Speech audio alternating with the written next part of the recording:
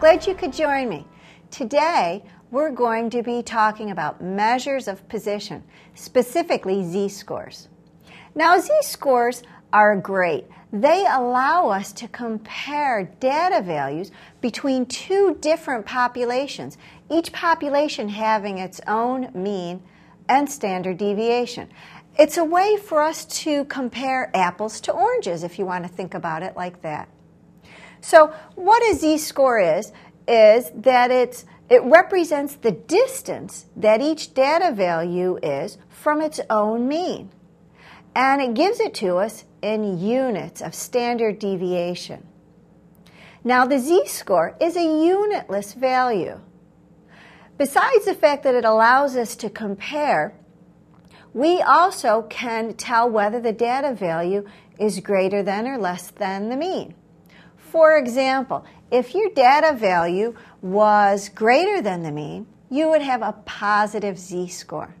And if the data value is less than the mean, you would have a negative z-score. For example, say you had a z-score of negative 2.31.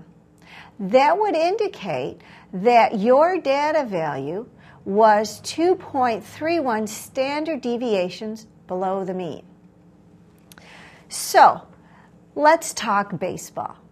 Say we have two teams, the Yankees and the Mets.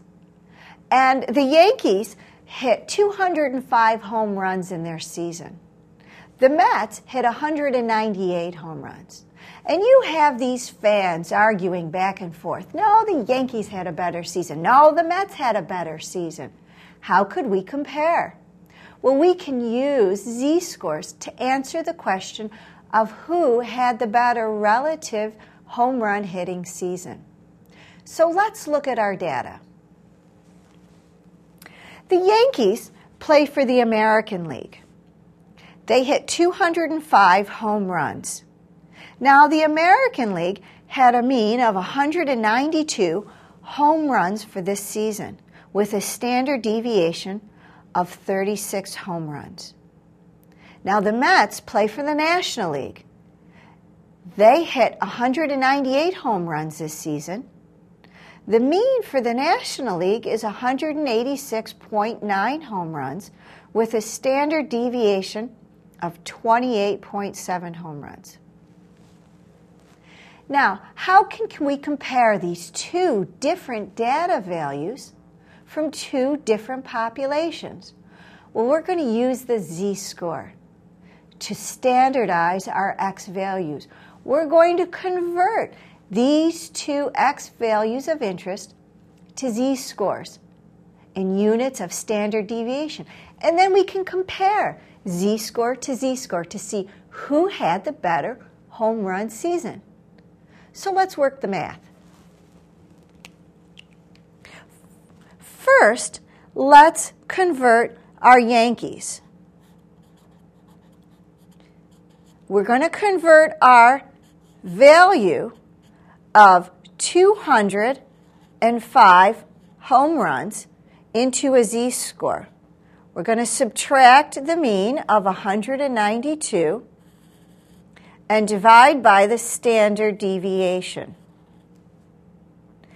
This gives us a z-score of 0.36 standard deviations.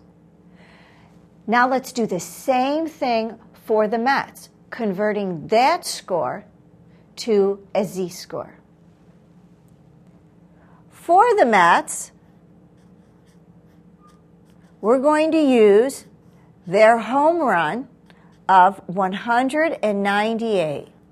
Again, we're going to minus the mean of 186.9, and we're going to divide by the standard deviation of 28.7. This is going to give us a z-score of 0.39. So what does this mean? What's it telling us? Well, the nice thing about z-scores is the fact that, as I said before, it is a unitless value. It's just in terms of standard deviations. So what this means is that the Yankees' home run season of 205 was actually 0.36 standard deviations above their American League mean, while the Mets' home run season of 198 home runs was 0.39 standard deviations above the mean. This tells us that the Mets actually had a much better home run hitting season. We are using each population's mean and standard deviation to compare between two X values. So the Mets actually have bragging rights. They had a much better home run hitting season because their Z-score was greater than the Yankees' Z-score. I hope this has helped your understanding of measures of position using Z-scores when comparing data values between two different populations. Thanks for joining me, and have a nice day.